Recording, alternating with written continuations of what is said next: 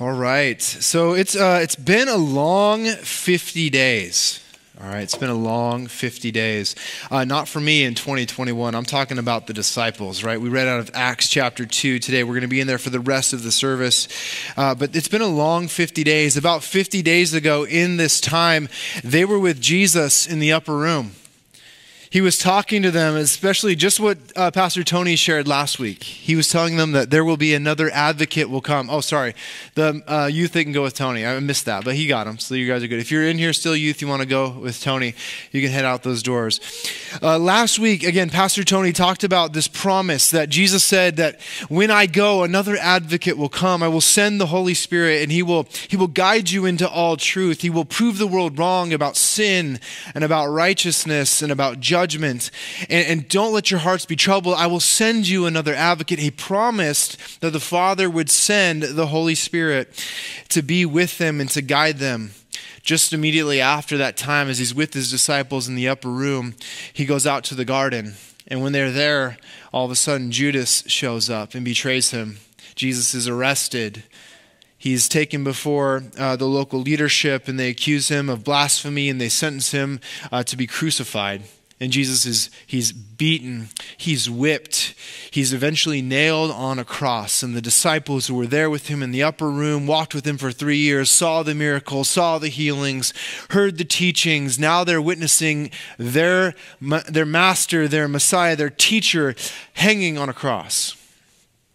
3 days later, well, after he was hanging on the cross, they put him and buried him in a tomb. And 3 days later, the women rushed with spices to go and to prepare the body. And they realized he wasn't there. When they showed up at the tomb, that's Easter Sunday, they said, "Why are you looking for the living among the dead?" That was only like 3 days after that upper room discourse. And then Jesus, he rose from the grave and he talked to them and he met with them for about 40 days. He taught them different things about the kingdom of God. He told them about when God would put someone back on the throne of King David. And they asked him, "Is this the time you're going to restore the kingdom?" This is Acts chapter 1. He said, "No, don't worry about that, but don't worry, you will receive power when the Holy Spirit comes upon you, and you will be my witnesses here in Jerusalem, then in Judea, and then in Samaria, and then to the ends of the earth." And then Jesus ascended into heaven, and they watched him go. And they said, "Don't worry, the same way he left, he will come back.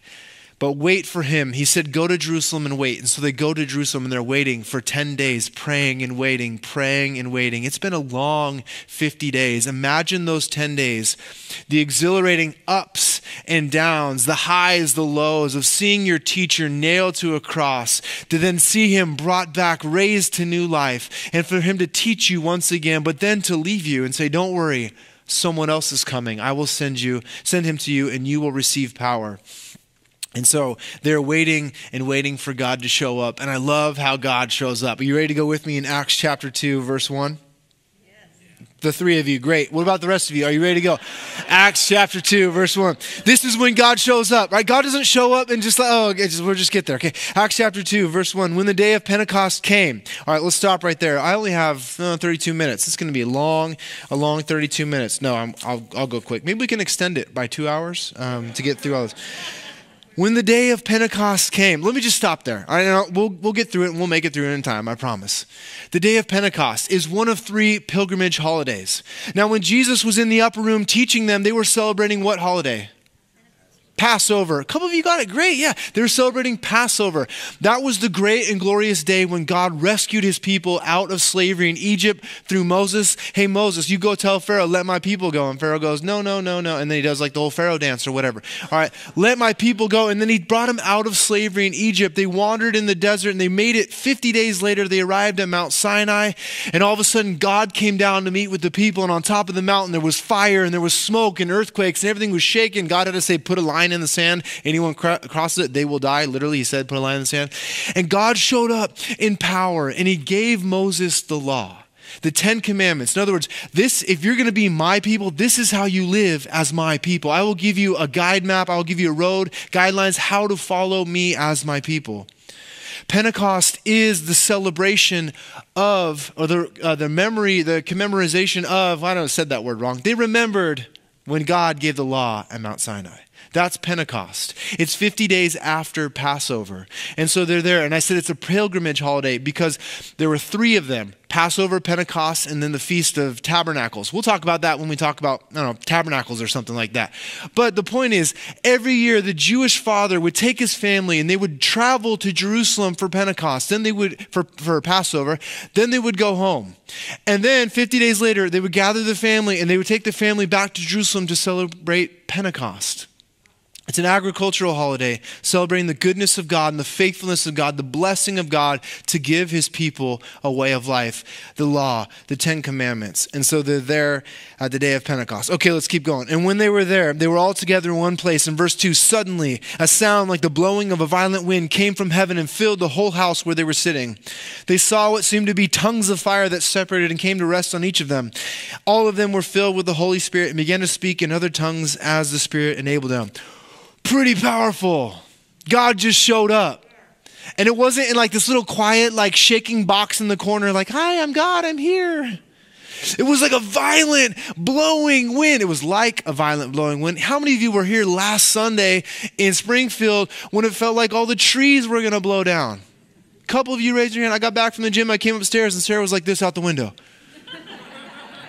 One of them's coming down. It's that one. I'm like, no, it's not. All right. But the sound was like blowing violent wind. When God shows up, he's going to let everyone know he's coming.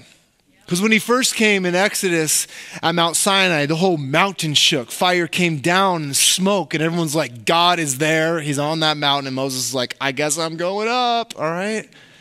And now God shows up, and it's a blowing sound like the blowing of a violent wind. This is an Old Testament connection to God showing up. In fact, the word spirit, we're talking about Holy Ghost. Spirit means wind or breath. But for it to be a powerful, violent blowing wind, it has carrying power. It suggests that now they are being filled with power for service. They are now ready to go out and serve the Lord. Another unusual sign that's connected to the Old Testament is this fire, right? It says tongues of fire. It's like this mass flame came down over the group and then split apart. It looked like little licks of fire over each and every one of them. It's an Old Testament connection to worship. When God would approve of a sacrifice offered, fire would come down and consume it. So in a way, what's happening here is God is accepting the worship of this people. This is the offering. This is the sacrifice. A new people is just waiting for God, giving their lives over to him. He's like, I accept this offering. Fire comes down. This is my new people. This body of believers that is gathered here, who are waiting, who are praying, you are acceptable to me. And then as it splits and lights over each one of them, you are now all individual temples of the Holy Spirit. And as you gather, you are the temple of the Holy Spirit. And what happens there? They were filled with the Holy Spirit and began to speak in other tongues, just as the Spirit gave utterance. And I know what you're thinking. What's he going to say about tongues, right? Because commentaries always focus on tongues. Usually preaching focuses on tongues. And you know what? I'm going to tell you, I don't know. So what are these tongues? Are they known languages? I don't know. Are they other tongues, right? Like angelic tongues? I don't know. Are they unknown languages? I don't know. That's not the point of this passage. We'll talk about tongues next week. So if you come back, little teaser, we'll talk about it. We're going to talk about gifts of the Spirit next week. All right. So a little teaser, come back next week. The point is, though, is that the Holy Spirit is doing something new. He's giving a new language, if you will. He's filling those people who are waiting. And while they're there, he's the one who gives them utterances.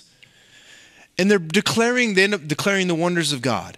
And the point is, the Spirit is giving a new language to a new people who are acceptable before the Lord. And let's keep going, see what happens. Now they were staying in Jerusalem, God-fearing Jews from every nation under heaven. And when they heard this sound, a crowd came together in bewilderment, because each one heard their own language being spoken. Utterly amazed, they asked, aren't all these who are speaking Galileans? That's not a compliment. Aren't all those Galilean folks out there in Podunk, Galilee? I was a horrible southern accent, but, I tried. Was it okay, honey? No, it wasn't that good. All right. She's from Texas, so I get the y'alls in my house. All right, this is an agricultural festival. These people, these Galileans, probably had the long wheat coming out of their mouth. Overalls walking in. Hey, y'all, what we all doing here, right? We're here for Pentecost, all right?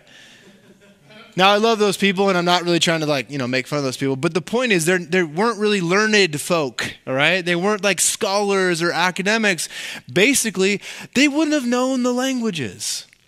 And the people are saying, Wait, aren't they from Galilee? Aren't they Galileans? Don't they farm? Aren't they fishermen? Like, they don't study languages.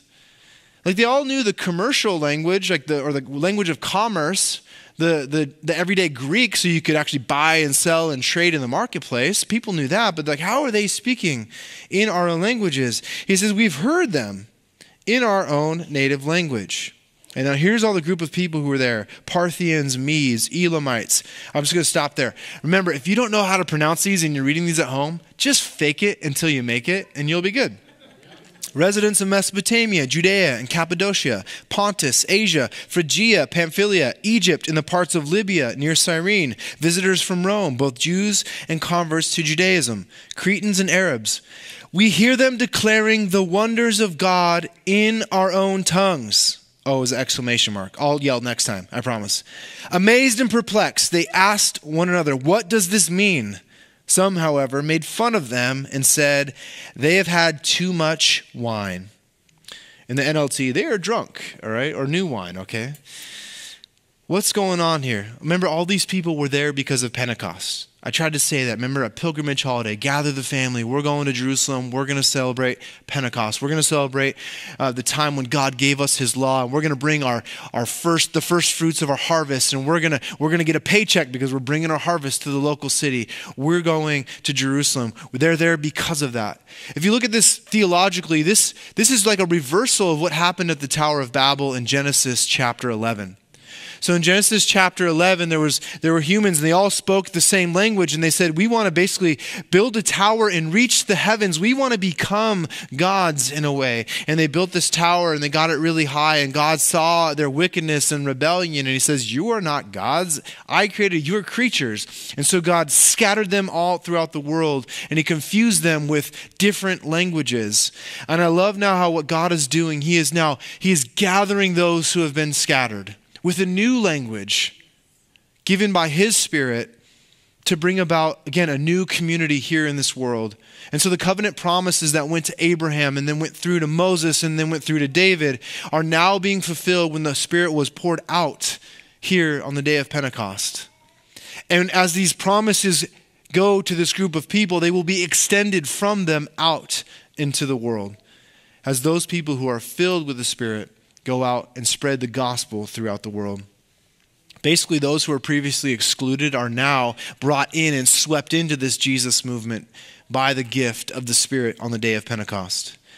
And like we said before, the tongues of Pentecost declare the wonders of God.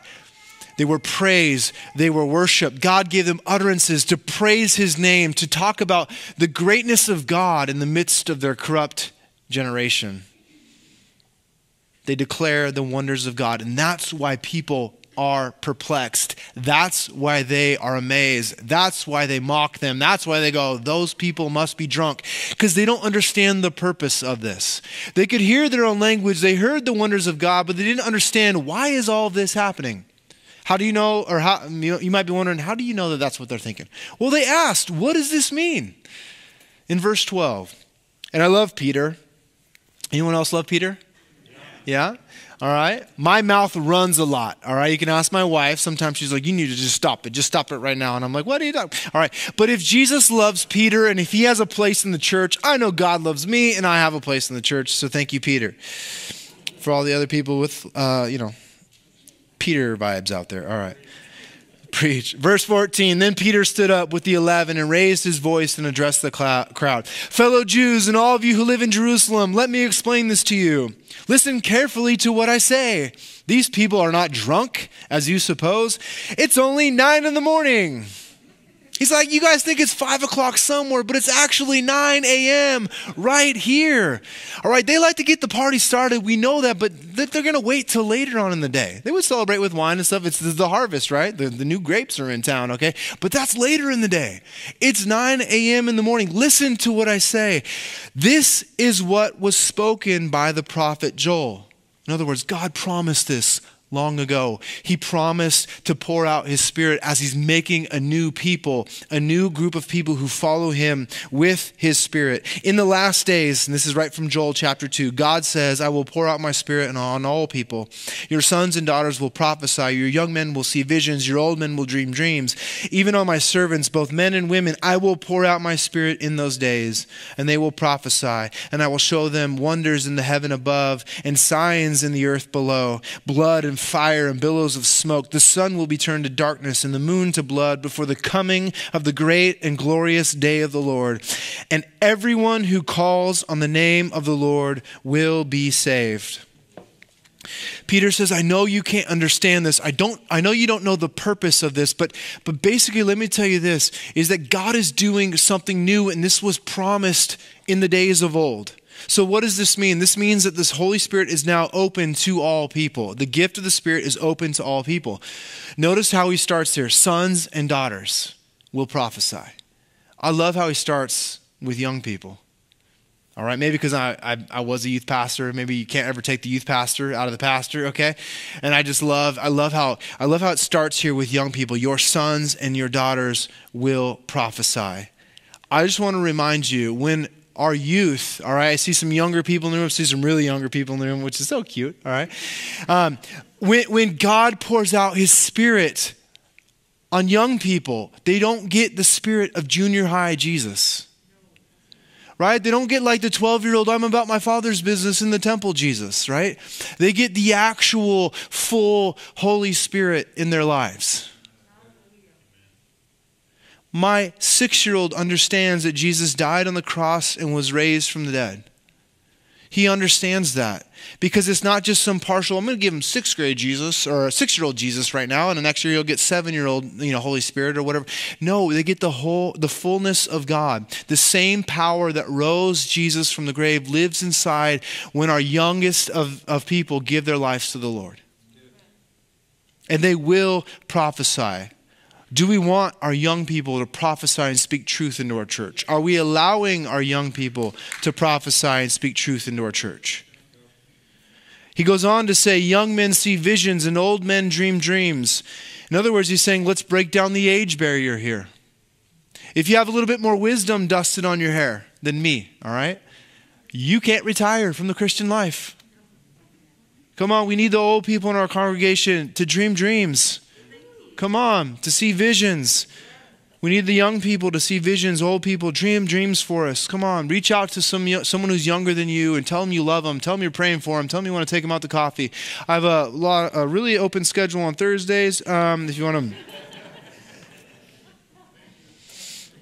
Then he says servants, men and women. Again, this is all people. It doesn't matter where you are on the socioeconomic status. The Holy Spirit is for all people, open for all people, willing to be given to all people. There's already everyone from every nation in the known world, not every literal nation, okay, but the known world at the time were there. All right? So it doesn't matter what you look like, doesn't matter where you come from, doesn't matter your gender, doesn't matter what you are. The Holy Spirit is open to anyone who would receive the Holy Spirit. And then it says, what does this mean? This also means that the gift of salvation is open to all people. It says it there in Joel, and it repeats it here in Acts, is that everyone who calls on the name of the Lord will be saved. And Peter is saying, look, what you guys are hearing now, what you're seeing, what's going on in this group, it's just proof that the Spirit is open to all people and that salvation is open to all people. But let me tell you why this happened, why the Spirit is open to all people, why salvation is available for all people. And he says it in verse 22. People of Israel, listen to this.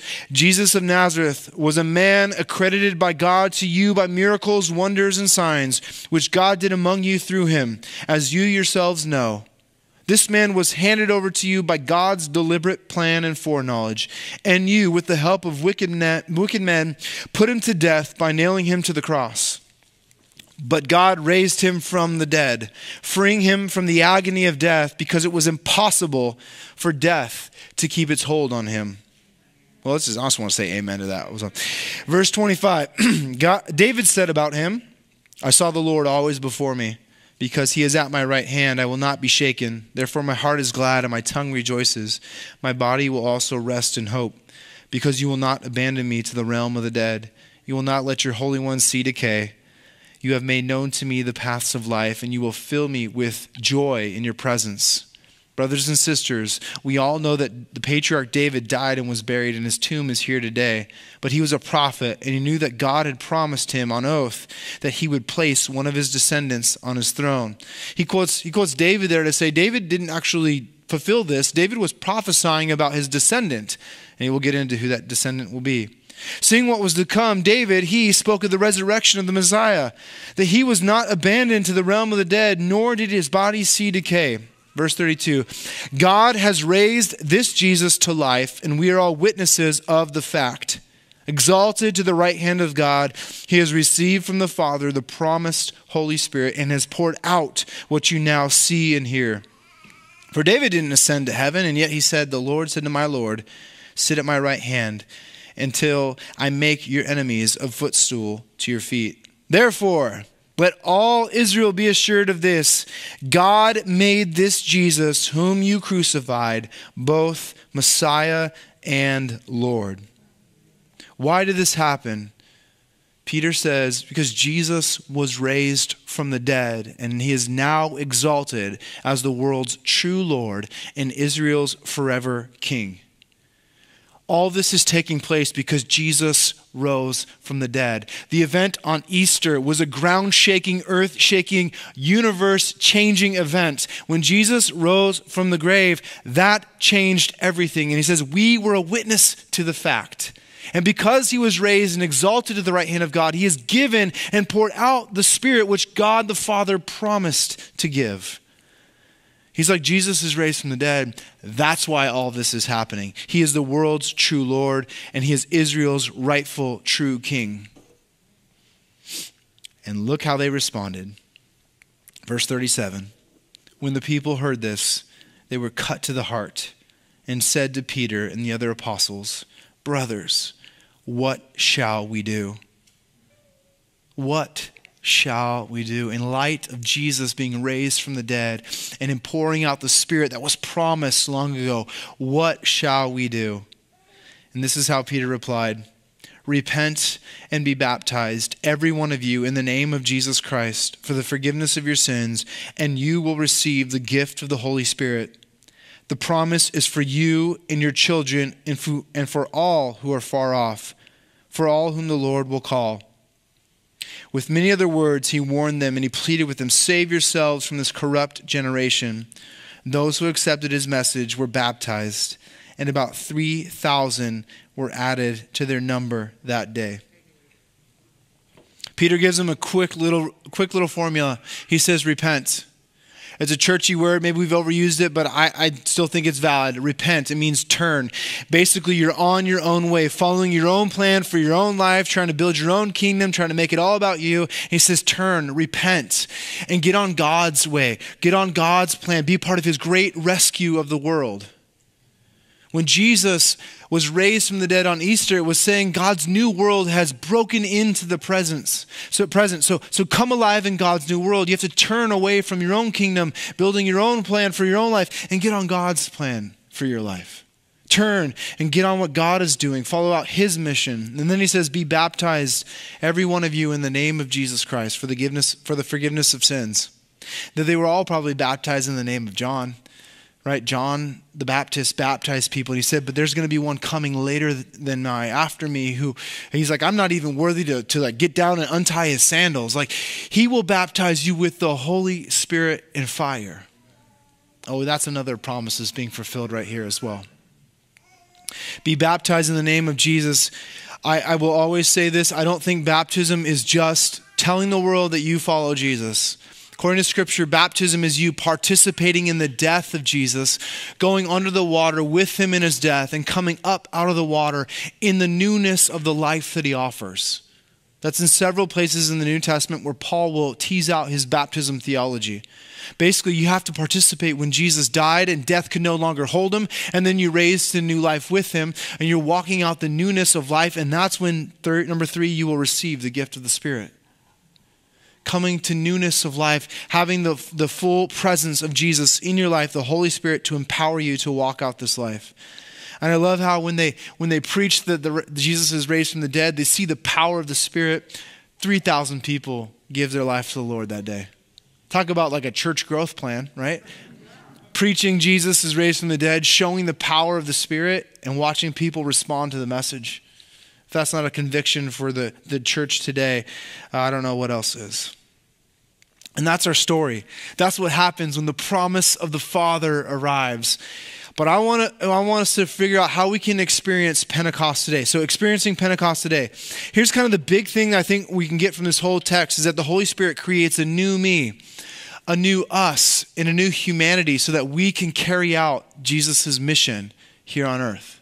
And I personalize it because when you say that to yourself, I want you to truly mean it. When you give yourself to Christ and you put your trust in him, he actually creates, he makes you new. There's a verse in the New Testament that says, anyone who's in Christ is a new creation.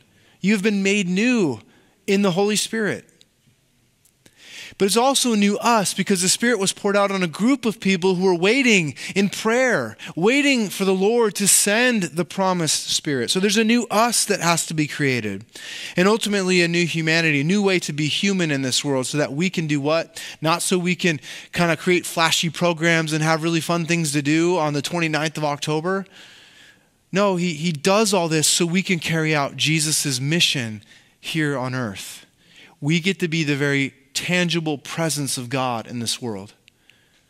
Oh, it's a highly like there's a lot of responsibility attached to that. But that's what it means to follow Jesus, to be willing to carry his mission in our church, here in our local community, and then all around the world as we partner with people who are already doing that. Carrying out the Lord's mission. We get to continue God's rescuing project. Remember, it started with Abraham. It was climaxed in the death and resurrection of Jesus. And when he gave us the Spirit, he says, now, in other words, handing the baton, you're no longer building your kingdom. As I am building my kingdom, you get to participate in that. Preach about a new kingdom. Preach about a new king. Show the wild forgiveness of the new kingdom. Show the wild healing that takes place in the kingdom of God. Tell the freedom from addiction that happens in the kingdom of God. Let the mission of Jesus become your mission. That's what it's a co-mission. And go. Be new creation people in God's new world. And here's some things to remind us. When the Holy Spirit begins to move in our lives, be prepared for wind and fire. Be prepared for wind and fire. Sometimes the work of the Holy Spirit is loud. Sometimes the work of the Spirit is noisy. Sometimes there's some things in your life that need to be shaken up and rearranged. Right? Again, it wasn't a real wind, but the sound was crazy, right? Exhilarating, freakishly, okay? It was a blowing, violent wind. Again, the work of the Spirit might be loud in your life. It might need to shake some things up. It might need to take you somewhere new. It's the power for service that you need. It's no longer you doing it on your own power and your own skills and your own talents. It's you letting the wind of God blow you wherever God wants to take you. It could take you from California up to Oregon to be a pastor of a church. Could take you to the bush in another country. Could take you back to your workplace with boldness and love. The fire, we will become new vessels of worship. They were there declaring the wonders of God, right? Even your children will prophesy. The little baby's trying to prophesy right now. Love it. Love hearing noises of babies in church. It means we're not a dying church. So there we go. Okay. Be prepared for wind and fire. The fire of God to create in us a heart and a passion for worship, to lay ourselves down, to be living sacrifices before the King of Kings and the Lord of Lords. Maybe the purifying aspect of the fire of God might need to burn away some temporal things. Maybe we've been putting our attention into the things of this world, and God needs to kind of burn those away so the refining fire can keep us ready for God's move and God's mission here in our community. Or the fire maybe that we need to be prepared for is the wildfire that will take us places and give us impact that we never thought we would have.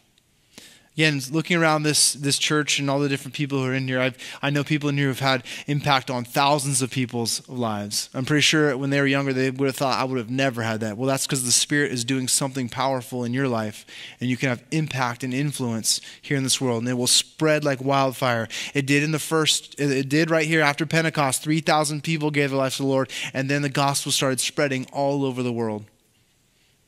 One message, Jesus was raised from the dead, and one power, the Spirit moving and working in a community. So be prepared for wind and fire.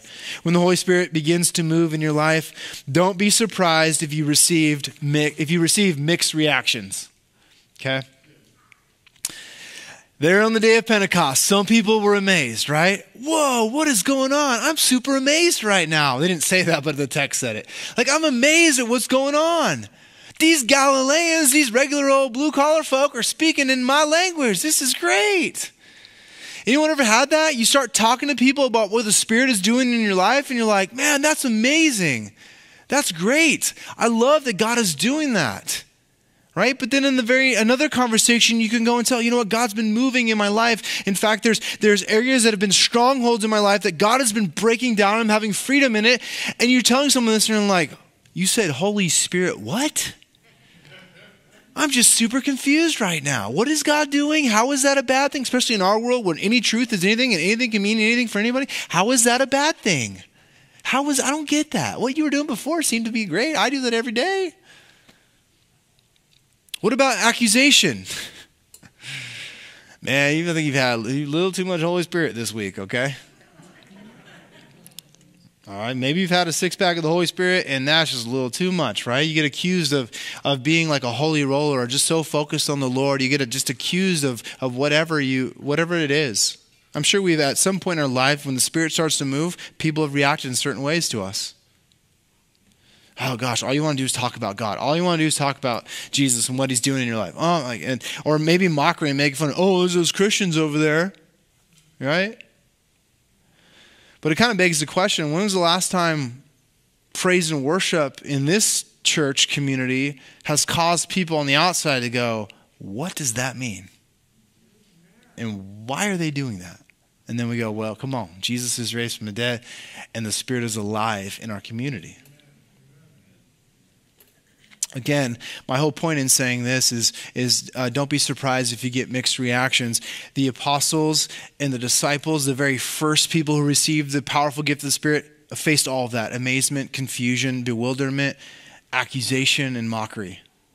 All right, so if those things come to you as the Spirit starts to move in your life and you start to follow Jesus more wholeheartedly, you might get those mixed reactions from people who are close to you, people who don't know you, and it might be difficult and it might try to get you off course. But I want you to don't be surprised when it happens, because when the Spirit starts to move, those people who don't understand what's happening in the Spirit will bring mixed reactions. We can't be surprised if it happened to the 12 disciples plus the other 108. It said that the 12 were there, or Peter and the 11, which 1 plus 11 is 12. Okay, got that right. All right, and then it said Mary, the mother of Jesus, and all the other women. So it's probably 12 men and 108 women to make 120, because women are so faithful to the Lord. But again, if they experienced all that, don't be surprised if it happens to you. The third thing is when the Holy Spirit starts to move in your life, expect powerful transformation. The Holy Spirit is not some seasoning you put on top of the Christian life. The Holy Spirit is all of the Christian life. God wants all of you, not part of you, not a certain compartment of your life. God wants all of you or none of you. There is no middle ground. Life can never be the same when you're filled with the power of the Holy Spirit. It can't be the same. When God's Spirit fills you and transforms you, life can never be the same. Look at Peter. 50 days earlier in the garden, when Judas betrays Jesus, Peter pulls out a sword and goes to swing and tries to kill one of the guys trying to arrest Jesus, misses him horribly and cuts off his ear. I wonder if Jesus was like, where did that come from? What, like, you've been carrying a sword this whole time? Anyway, I thought I'd maybe throw a fishnet on him or something. But anyway, he grabs the sword. He didn't want him to arrest Jesus, and he swings as hard as he can, misses the guy, cuts off his ear, ears on the ground. Really weird scene. Jesus reaches down, grabs a bloody ear, and goes, oh, well, there's no but you can imagine. It's, the movies, like some glow happens and he's like, my ear's back. And Jesus looks and is like, Pete, are you serious? Am I leading a rebellion? Right? He can't swing a sword to end someone else's life to save Jesus's. Now Peter stands up with the sword of the Spirit and cuts to the heart of 3,000 people. Powerfully transformed. A guy who's always willing to open his mouth to stand up for the 12 is now, when he wants his own purpose, to the point where he's called Satan by Jesus. And now Jesus is saying, I want you to use your mouth, and I will anoint it with the spirit of prophecy, and you will go and you will witness to my resurrection, and you will see the world changed. Peter is not the same Peter that he was when Jesus was here. Now that he has the other advocate, now he's filled with the power of the Holy Spirit, he is totally transformed. Interesting what he says, repent and be baptized in the name of Jesus and you will receive the gift of the Spirit. Jesus, the first thing he says is repent. The kingdom of God is at hand. And the very next chapter, chapter 3, Peter will walk into near the temple, and there's a guy who's been begging for healing or begging for money for years and years. Jesus probably walked by him a few times, and Peter goes down, him and John, and he's like, I don't got any money, but what I do have in the name of Jesus, picks the guy up, he jumps and starts leaping and dancing, and Peter is now transformed, walking in the power of the Spirit. What about Stephen in Acts chapter 7? Stephen will be stoned to death because he's witnessing to the resurrection of Jesus. Looking to heaven, seeing the resurrected King of glory. He would have never done that before, because when the Spirit gets a hold of you, you're transformed. You're given boldness and strength. All the disciples throughout the book of Acts are totally different from who they were in the Gospels. Remember when the wind and the waves, there's a story where the wind and the waves are crashing and Jesus looked and they're all scared on the boat, like, and Jesus is like, what's going on? Like, Master, save us, save us. They were all scared because of wind and waves, and now they're going into a Roman world proclaiming there's a new Lord in town. And seeing people come to Christ, seeing healings and miracles, and proclaiming, being stoned and becoming martyrs because Jesus is raised from the dead and they have been transformed by the Holy Spirit. Now, I'm not saying we're all going to become martyrs, all right? But when the Spirit does fill you up and does empower you, the transformation will happen, and it's going to be radical, and life can never be the same. So as you look at the story, where do you fit in here? Are you ready? Are you waiting? Are you expecting the Spirit to move in power? Are you waiting to be filled again? Do you have the power for service? Do you have the words to share? Do you have the wind of God ready to take you where you need to go? Do you have the fire of God to give you, again, the purity of heart that you need to go out and be Jesus to your community, to your job, to your world, wherever you are? And let's ask for more of that. Let's pray together. Jesus, we thank you for pouring out the Spirit 2,000 years ago on Pentecost. And thank you that we find ourselves in the text when it says, for all who are far off. Lord, we are those who are far off from that story. So God, we ask for a fresh wind today. We ask for a fresh fire. Lord, we ask that you would pour your Spirit out here in this place today. May our witness to your resurrection cause the world and the city around us to ask, what is going on in that church? What does that mean? And Lord, give us the boldness and the clarity and the love to answer correctly that Jesus is our Lord. And we've been given power through his Spirit to bring his mission to our community. Lord, we love you. We thank you so much for not leaving your people alone, but for fulfilling your promise as a good Father to send your Spirit to help us live this Christian life. In Jesus' name, amen. Amen.